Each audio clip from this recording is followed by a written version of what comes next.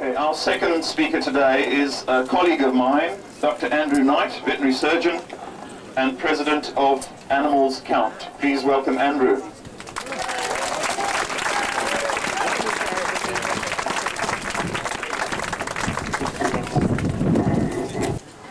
Regrettable though it is, animals must die, they tell us, in order to find cures and develop drugs for devastating human diseases.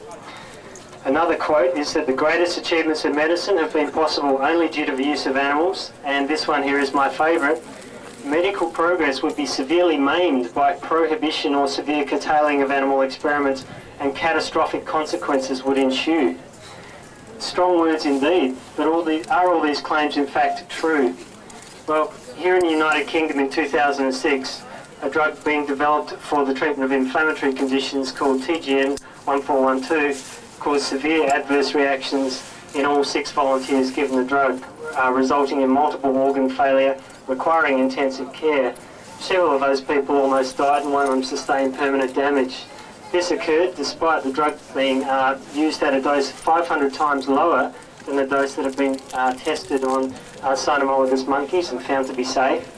It had also been tested on rhesus macaques, mice and rats, and no adverse effects have been detected. The lists of examples of drugs which cause harmful effects in humans that are harmless in animals and vice versa are sufficiently numerous that they fill entire book chapters. However, it is possible that in some cases the selection of these examples may be subject to bias. Furthermore, the extent to which animal experiments have or have not contributed to the development of cures for human diseases historically is sometimes disputed. Because of these factors, professors from Yale University and 2 United Kingdom universities recently called in the British Medical Journal for changes. They said that clinicians and the public often consider it fundamental that animal research has contributed to human clinical knowledge on the basis of unsupported claims or anecdotal evidence. These constitute an inadequate form of evidence, they said, for such a controversial area of research, particularly given increasing competition for scarce research resources. And accordingly, they call for formal evaluation of existing and future animal research, for example, via systematic reviews. Systematic reviews are the key to this whole debate, in a sense, because they provide what's called gold standard evidence. That's because they assess the extent to which animal experiments have contributed to human healthcare advancements or reliable predictions of human toxicity by looking at very large numbers of animal experiments. In some cases, more than 100 experiments are looked at in these studies, and there's one that looks at more than 1,000 of them. The experiments are selected randomly, so there's no bias involved in the selection, and the studies are conducted with sufficient impartiality and rigour to achieve publication in peer-reviewed scientific journals.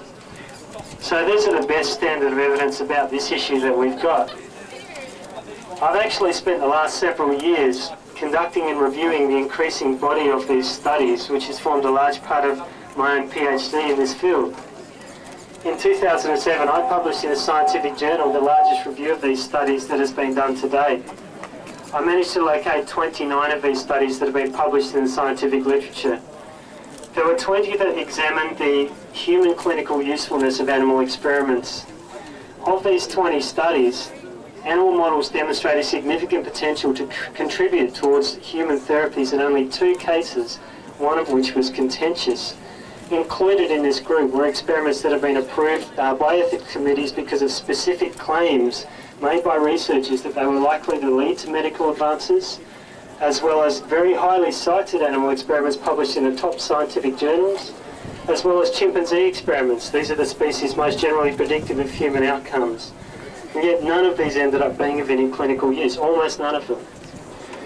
Increasing numbers of related scientific papers are also being published in the literature. For example, Dr. Robert Matthews recently published in the Journal of Royal Society of Medicine last year a study that included a detailed analysis demonstrating the poor predictivity for human beings of animal models.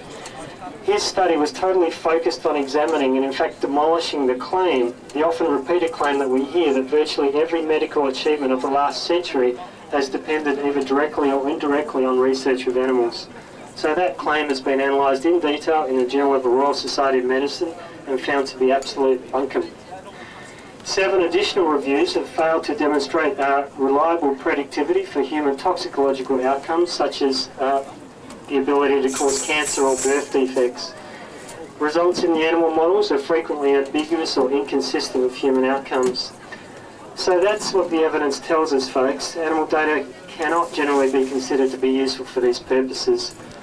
People who claim animal experiments are useful in advancing human healthcare are voicing an opinion. And opinions are not evidence, no matter how earnestly they're expressed, by people frequently whose research careers depend on receiving large amounts of money for conducting this research. The scientific evidence on this matter is actually quite clear for anyone that chooses to go and look at the scientific literature. Animal models constitute a very inefficient means of attempting to predict human toxicity or develop cures for human diseases. But they also consume enormous resources which are then unavailable to other research fields that may be potentially more useful in combating human healthcare problems. A rapidly growing range of alternative research methods does exist, and some of these have been demonstrated to be highly predictive of human outcomes.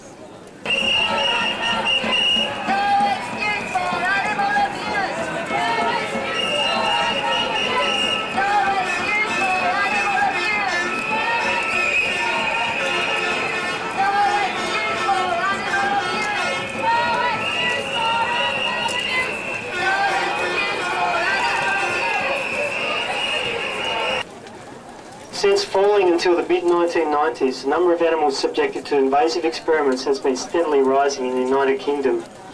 The last year that figures were available was 2007, and in that year just over 3.1 million animals were used in the United Kingdom. Greatest rise has been in the use of genetically modified animals, which were used in over 1 million procedures. Because of their deformities and physiological aberrations, these animals are at particular risk of suffering. Species specifically designed to include harmful mutations were used in over 300,000 procedures, and 61% of all of these procedures were conducted without anaesthesia of any kind.